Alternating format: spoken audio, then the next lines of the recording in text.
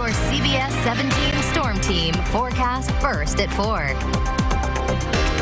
Good afternoon once again, and we know it's been a warm day, a warm string of days as that sort of last stretch of summer hold on as the heat and humidity rolls back in.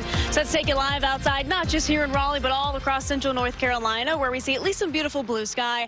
Not as many clouds as in the past few days, but still a few clouds out there, not offering much shade or relief from the heat, as temperatures for many of us climbing to the upper 80s and even the low 90s. Now, as you get out and enjoy the rest of the evening, and it is going to be warm temperatures holding on to the upper 70s, low 80s. As you're taking your dog out for a walk, something to keep in mind.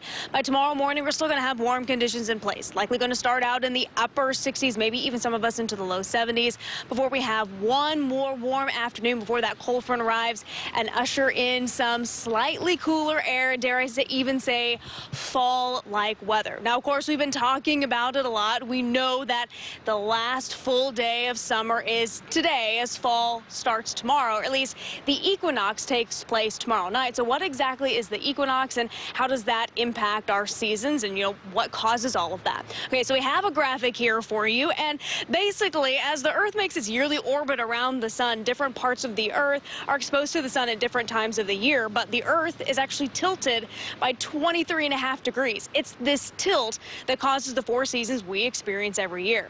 An equinox happens twice a year, in the spring and in the fall. The fall equinox happens tomorrow at 9:03 p.m. That's the exact moment the sun crosses the equator.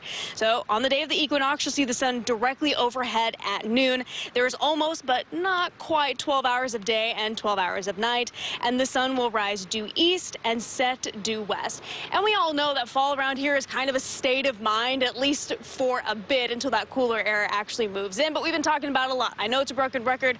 The cooler air is on the way. Just have a little patience, light your fall candle. That cooler air will eventually arrive. Live in Raleigh, meteorologist Rachel Dunsing, CBS 17.